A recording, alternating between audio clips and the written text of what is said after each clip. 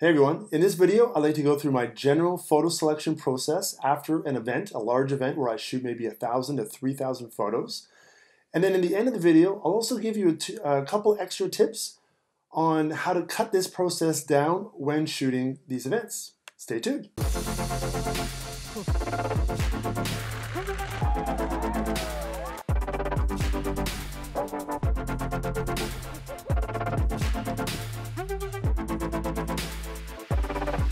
So just to start off, over the last 20 years, I've shot many events where during the day I'll shoot 1,000 to 3,000 photos. I like to shoot a lot of images during a day, especially at these events. In the past, what I used to do before I knew what to do, I would actually get a pad of paper and write down the numbers of all the images that I liked, and then go through and manually select them and manually put them into folders, and do this sort of thing when I would have to do selection. And after shooting a full day of photos and trying to do this, it would take way too long, maybe even a day or two sometimes. And it would just not be proper for the type of work I do now with companies like Red Bull and things like that, where images need to be selected, edited, and submitted maybe sometimes up to 10 to 30 minutes after an event. So I like to go through here now just kind of my general workflow when I'm doing these kind of events and shooting in general on how to get a good selection quickly and be able to edit and submit your images quickly to your clients. So I'm just going to basically go through my workflow here now. So looking at my computer, one of the first things I will do when I am shooting these events is obviously I'll make a new folder for the event. Having a good quick process that you do every time at the end of your events when you've done shooting and you want to dump all your images is really good, because a lot of these times you don't have time to think or search or anything like that. So I do this after every shooting. So the first thing I do is I'll create a new folder, and then I will name it whatever the day's shooting will be. This one I'm going to use an example from a shooting I did just a little while ago with a friend of mine. So we'll call this Epic BMX Shooting with Tsutomu, my good friend Tsutomu. So now what I'll do is in this folder, then I will create another folder for my RAWs, which are NEF, what I always label this. And then from then, I will basically dump all the images into this folder. So to let you know what I'm doing now, this workflow is when I have time. This is when I'm, I've gone out shooting and I have enough time after the shoot that I can relax and I don't have to worry about putting in images maybe in 10 minutes or 15 minutes or 20 minutes after the event. For those cases, I will give you a few tips at the end of this video, but for now, I think it'd just be good if we go through our general workflow. So what I've done is I've actually already dumped these images into this file just to save us some time. And as you can see here, I have a big stack of images. I think there's about 500 here, just from our day of shooting. A lot of different ones, about portraits and some actions and stuff like that. So now that I have these images on my external hard drive, which is where I always put them at first, just in case, the next thing I do is I go and open up my images in Adobe Bridge 2019, the new one. So I'm going to open these up, and here's my folder all ready to go. And I will open this up and then open up my RAW. And now I will allow Adobe Bridge to create thumbnails of my images. This, depending on how many shots you have, this can take anywhere from, I don't know, a couple minutes to 10 minutes or so if I have like maybe 3,000 photos or so. So at this point, I have time, I'm relaxed, and maybe I'm at a hotel, so I'll enjoy a beer. I'll just chill, watch some TV for a minute, and let this kind of go through. So you can see now, Bridge actually went through this pretty quickly. So I have all my thumbnails here. And what I do now basically is I will go through and do a quick initial selection of images of just anything that is in focus, could be decent, maybe if I edit it, and looks like a good shot. So how I do this is, when you're in Bridge, what you can do is you can go through and you can add filters to your images. Now, you can do two types of filters. The first one will be stars, and this would be anything with holding down Command and pushing, say, 1, 2, 3, 4, or 5 will give you the corresponding star mark on your photo.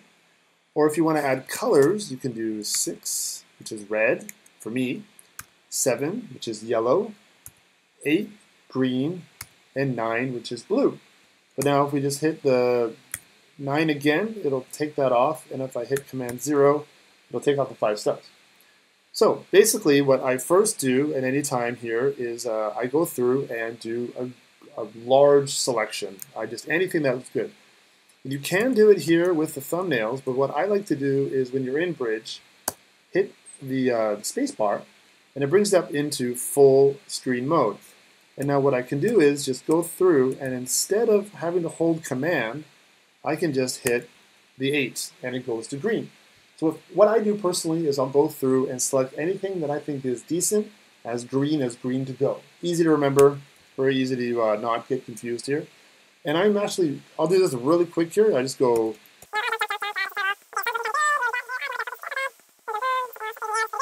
So, I'll just go through this with anything that looks like it could be half decent and editable.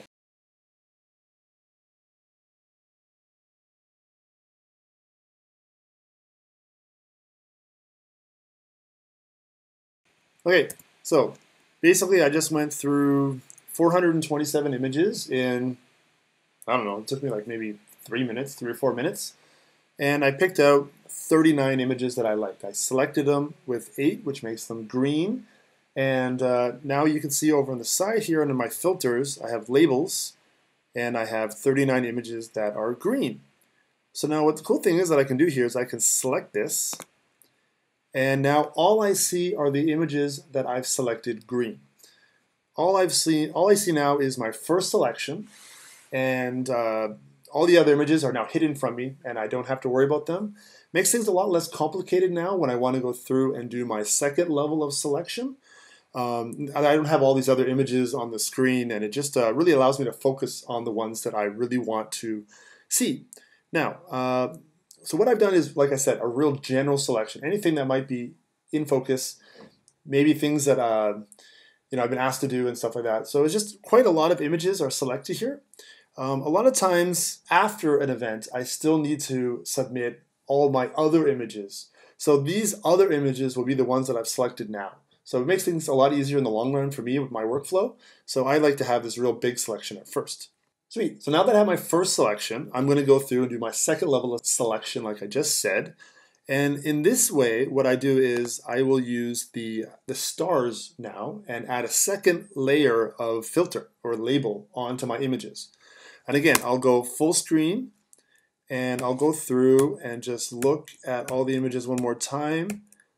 And okay, so this image here, I remember Stomu really wanted me to get this shot, so I will hit 5 and add 5 stars to this. Okay, this is yeah, I like this angle. It's good. 5 stars. You can do any kind of system here that you want to do. This is just how I do it. But I've done this for literally hundreds of events, and I find this system to be really quick and easy to remember for myself. Now I have 2 kind of similar images here, so I'm just going to hit them both 5-star. Decide later. Again, these are 2 really similar, but I think I like that one better. I'm just doing this really quick for the video right now. Cutting down on excess, so I like how the bike is coming out here. Straight head's better than the cocked head. I like this one better. That one's better. That one's better. And again, all I'm doing is cutting down on the images that I have to work on at the moment. So we got a lot of similar images, and this is where I can really, take a quick look at which one's better. Kind of like how his jacket's flying in this one. And don't quite like that one. This is huge. Sure. So yeah, so now I'm taking the 39 images. I think it's under ratings here, yeah, and I've added another level of filtering onto them and broke it down to 14. So this is a much more manageable amount of images for me to deal with in a quick time after an event. I'll go into it a bit more in a second, but basically, for say a Red Bull event, I really only need to submit maybe 15 to 25 images after a day. So being able to break down your shots and go through it like this and bring that, say, 400 shots down to 14 in, geez, I've been talking a lot, so maybe in 5-10 minutes, it really helps your workflow a lot. So now, this is not my final selection though. What I will do is one more layer of selection on just my best images and the ones that I would really send off to the client right away. Things that might be used for a web article, sent out to media. If it's Red Bull, it'd be under their content pool, which is a thing they have for media to pick off images. And this only has to be the best of the best. So as you can see here, I do have several similar images. But what I want to do first is actually select them all and now open them up in Camera Raw. I use Photoshop sometimes, but a lot of my initial edits I do in Camera Raw. And I'll show you why, just real quickly.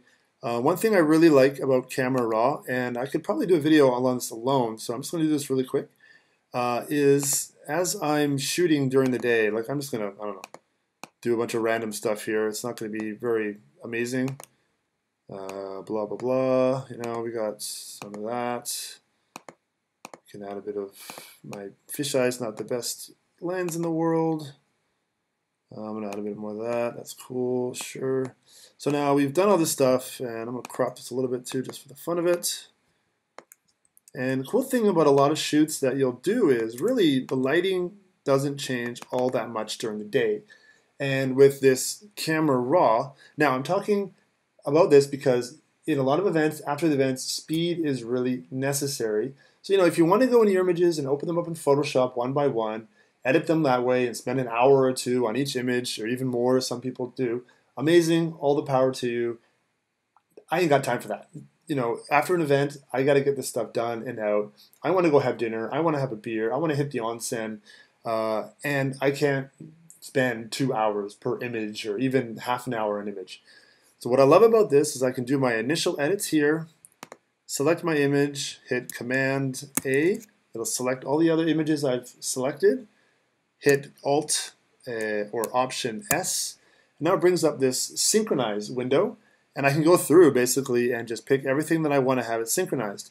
Right now, I'm going to take off the white balance because I really cranked up the white, or I made it really warm in that image.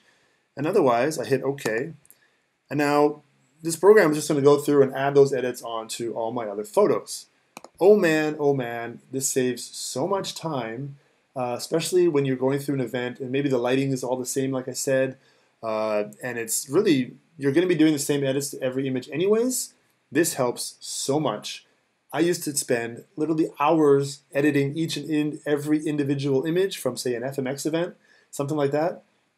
This now takes me literally 20 minutes. It's so great. So now what I would want to do at this point then is go, okay, well, hey, this edit looks pretty good.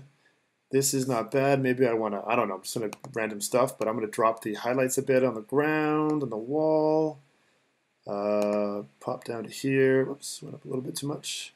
Again, I'm going to drop a bit of highlights. Maybe I want to add some more clarity. So now what you can do is you've done your base edits, but now you can go through to each image and refine it and fine tune it as you like. Again, it doesn't take that long. You're playing with sliders and all that kind of stuff. Any major edits that I would need to do from here, maybe I want to, really the only thing I would do in Photoshop for personal shootings would be maybe erase some things out of the background, some garbage or something like that. But for, say, a Red Bull shoot or other shoot where the photos are going out to the media, I really tend to not erase things. It's a bad habit to get into, and you can get in a lot of trouble. So really, everything I would do in Photoshop for the most part for these event shots, I can do right here. So then once I'm done all my edits, I will say, oh, I should mention, one good thing is while you're in this program, you can also affect the filters that you've already put onto the images. So now I have two images here, same spot, same shot basically. I don't need to submit both of these shots to my client. So what I would do here then is go, okay, I pick which one I want. I like his hand movement here. I don't know. So now I can hit Command 8. I can take that off. I could even go in here and hit this little no sign, take off all the stars. So what that does now is when I hit done and I open up the images again, I still have my filters on here. That image that I just deselected is now no longer in my selection. So as you're going through and doing your editing, you can then also put on another layer of deselecting your images. And maybe you have two like I had that are similar. Pick one, leave the other one. Okay, now for my final basically layer of selection, what I like to do is go through and take these 5-starred images And the ones that I really, really want and want to submit to my client at the end and the best images, I will now put those as 1 star. Number 1 for the best, easy to remember. 5-star restaurant is really good too, but I like number 1 for the best. So what I'll do is, I can do this again in the full screen, no problem at all. But now that I have such a small selection, I actually end up using this thumbnail viewing mode so I can get a real sense of all the images I have, the overall feel of the final image selection. So what I'll do here is the first image, this is the only one that I have like this, so I like it. So I'm going to hit Command 1. And now what I've done is I've taken that out of what I have here on my filters. So what I want to do is actually select this 1-star filter and bring it back just so I can see all of what I have and go from there. So now this one, yes, I want this one as well. These next two are very similar. So what I'll do is I'll select with the command, I'll hit click and I can see I've selected them both. Hit Command B and now I can bring them up into a full screen. Take a really good look at it. If I want, I can even super zoom in to full and see, yeah, whatever. My fisheye is not the best lens in the world. Come back out. But as far as this body and the shadow, I prefer the one on the left here. So I am going to come back out. I want to keep the one on the left, so I'm going to select that as 1. Go through again, and I like this one with the bush more on this here. And always good to have horizontal and vertical shots. I think I prefer with the sunglasses on here with this lens. So that's 1. That's cool, and that's cool, and that's cool. Yeah. So then I unclick the filter with the 5 stars, and there's my final selection. These are the only images that I will submit right away, and it's really easy. Now with Adobe Bridge, so what I usually would do is open everything one at a time into Photoshop, edit it, save it into another file, do all that manually. And even if I didn't actually have to edit the image, I would still have to open my raw image in Photoshop and then save it as a JPEG. I didn't know how to do it automatically. But the cool thing with Bridge is what I can do is I can hit Command A, select all my images, come up to my tools, go to Photoshop, and I can come up to my image processor, and it'll now load up Photoshop for me. And now this little window will come up, the image processor window. So what I can do is I can select my folder, external hard drive, my fake external hard drive. Here we go, and the NEF. Now, I do not have to make another JPEG folder for it. Will make it for me when it does this. So I just hit open because I want it to put the JPEG folder in here with my raw folder. So I hit open.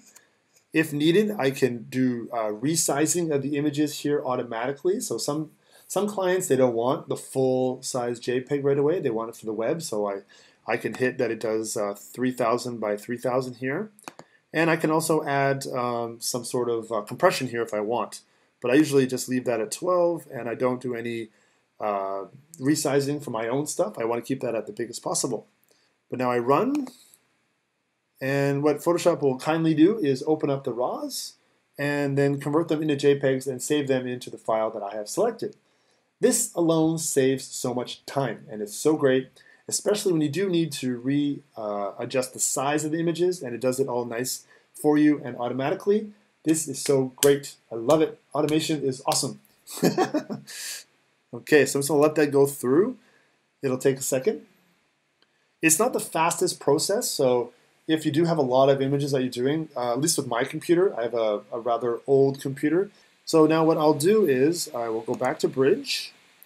I will go to my folder here, open up JPEG, and there you go. And now I have my JPEGs all ready to go for my client. And often what I'll do is I will go to the folder.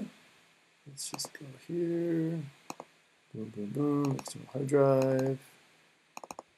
And I will even just go through here and double check the images. Full size on my screen, not in Bridge, just because I seem to like there's no compression here. It looks really nice when I look on it this way. And that's great. And then I, copy these to a USB, email them, do whatever I need to do, and I'm good to go. And that's basically my whole workflow. If I wasn't talking and explaining everything, it would obviously take a lot less time. So it's quite convenient. And the cool thing is, if I come back to, come back one day to this file, what Bridge does is it actually makes little files of this information. So I can always reapply the filters and go through and do it again. And maybe I missed something, so I can go back through these and just do it again and again and again. And it's really extremely convenient. Whereas if I have it all written down on a piece of paper, and just trust me, it gets confusing. And last year at an event, international surfing event, a friend of mine, he was actually doing this. He had his note out and he was writing down numbers of his photos. And even though it was 2019, he was doing this. So I assume there's other people out there who don't know this way of doing it. And trust me, it helps a lot. Okay, now we've gone through my general selection when I have time. There's a lot of things in this process that can take time and can extend the time that you use to select photos and edit them and submit them. So yeah, one thing that I would often do when I'm in a real rush, like for example, Red Bull BC One World Finals in Nagoya. After shooting, you're crazy, you're up at the stage, you're shooting the winners, you go in the backstage, shoot a portrait of the winner, he's all excited, it's super huge energy, you go back into your room, sit down, and the lead photographer at the time, Dean, goes, I need images in 5 minutes. I need this, this, and this in 5 to 10 minutes. Because someone is asking him for those images, and I just taken 3,000 photos. So realistically, if I have used XQD, it's fast, I have a really good, pretty good setup here. Downloading 2,000 or 3,000 photos to my hard drive, loading them up into Bridge, and then dealing with all that, it takes time. That alone would probably take 15 minutes. If I have time, that's when I have a beer, that's when I have a shower, that's when I chill for 5 minutes and just relax. But after these events, you don't have that time often. So one thing you can do that I've done in the past is selecting straight off of your card. So now that I've got the card in there, what I can do is, in the same way that I selected off the external hard drive, without spending the time to dump the images onto my external, I can now go to the original card on my card reader and do my selection right off of here. Now this is a little risky. It can get a little confusing when you have multiple cards and multiple folders from a day. You can get a little confused. So what I would normally do is, like, we're just going to do random selections here. Boom, boom, boom, boom. This is totally not how I would do a selection, but anyways. So I have these 4 images. I select them. Now I do need to get these images onto my hard drive because I don't want to actually edit them and all that stuff on my card. That's just a little bit too risky for me. So what I'll do is I'll select the ones that I have using the filter, go here, and I'll copy them to a folder on my external hard drive. All it's going to do is copy the ones that I've selected. So let's do a new folder here. So select from card, and make another one for my raw so I don't get too confused. Oops. NEF. And there you go. And I would go through, without spending that 15 minutes dumping the images, I would go through on my card and do the quick selection, that first 60%, 50% selection, and just get the images I want on my external hard drive as fast as I can, and then go from there. This will save you a good amount of time, but if you're not used to it, it can be a little confusing, especially when you have, like I said, multiple cards and multiple folders inside your cards if you've just shot 2,000 or 3,000 images in a day. So another thing you can do is actually use a secondary program to run adjacent with Bridge while you're doing your selection. If you find that maybe your Bridge isn't showing your previews fast enough, I found at one point with an older Bridge program that I was using, the initial thumbnails were not showing very quick, and it was very long and tedious, and I was rushing, and it was kind of a pain in the ass. So I decided to try another program to work adjacent with Bridge, and that would be the Photo Mechanic program here. It's not free. I can't remember how much it costs, but it's a good program. So I go through here and I go to New Window. It brings up all my files. I go to my external, go down to my fake external hard drive, open up my Epic Shooting with Stomu, and I open up my NEF. Now the cool thing about this is I don't need to let it load, and I can go basically through all of these, right away. I didn't wait even a second for letting these load, and they basically load instantly. So this program is really good for working with a lot of raw files quickly and doing your selection. Cool thing is I can go through and select a couple different things here, different colors for whatever I want, and make my selection. I usually just do 8, I'm used to it, and blah, blah, blah. And then as I go back to Bridge, what it should have done, let's see, is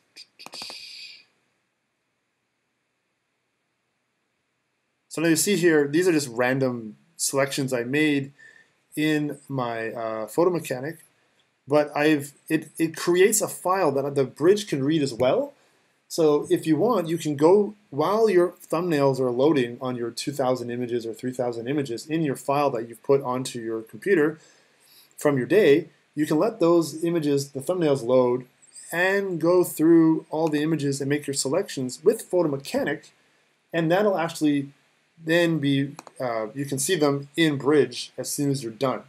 So this is actually something I've done a couple times to save me some extra time having the images load in Bridge. Saying that, depending on your setup, I have an older setup, and depending on which Bridge you use, Bridge has gotten a lot better, so you might not see much of a difference with this, but if you're starting out and you don't have the greatest and newest thing in the market, you might want to look at this program and see if it helps you a quicker selection with your heavier raw images.